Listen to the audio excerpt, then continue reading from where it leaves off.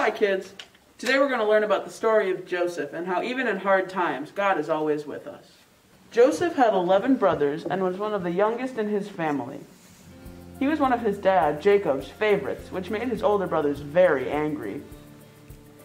Joseph's brothers also didn't like him because God would talk to him in his dreams, and they always made fun of him for that. When Joseph turned 17, his dad gave him a beautiful, colorful coat that he loved, and because Joseph got a special present, his brothers became very jealous. They were so jealous and mad that they wanted to kill Joseph. Joseph and his brothers were out in the fields one day, and his brothers put together a plan to throw Joseph into a pit and leave him there to be eaten by wild animals. After they threw him into the pit, a group of travelers passed by going to Egypt, and Joseph's brothers got the idea to sell him as a slave so they could make some money. They took Joseph's beautiful coat and sold him to travelers without feeling bad at all.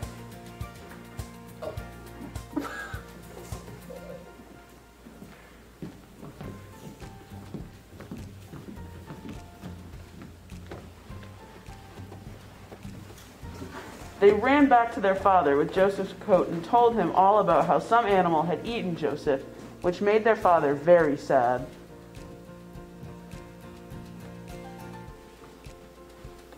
Over the years in Egypt, Joseph was kept in a jail cell because he continued to have dreams and visions from God. Pharaoh, the ruler of Egypt, had a strange dream one night and was asking everyone if they understood what it meant. He ended up getting Joseph out of jail to help figure out what his dream meant. Joseph told the Pharaoh that his dream meant for 7 years Egypt would have all the food they needed, and then for 7 years there would be a drought and food would be hard to find. Joseph told the Pharaoh to start saving food for that period where there would be no food so his people would survive. The Pharaoh was so happy with Joseph that he appointed him to be his second in command. Joseph became very important in Egypt, and his family had no idea he was even still alive.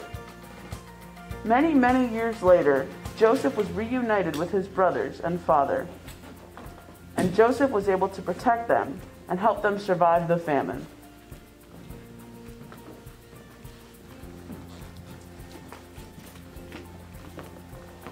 We can learn many things from the story of Joseph and his Technicolor Dreamcoat. One of the most important things we can learn from this story is that no matter what happens, God is with us, and he will turn bad into good. Joseph's brothers sold him to get rid of him, and God eventually made him the second most important person in Egypt.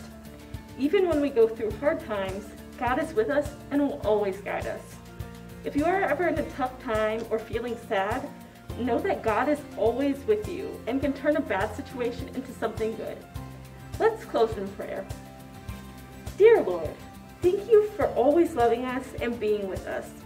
Help us to remember that no matter what happens, you are always with us and you always love us. May we always remember that even when we go through bad times, you can turn them into something good. In your name we pray. Amen.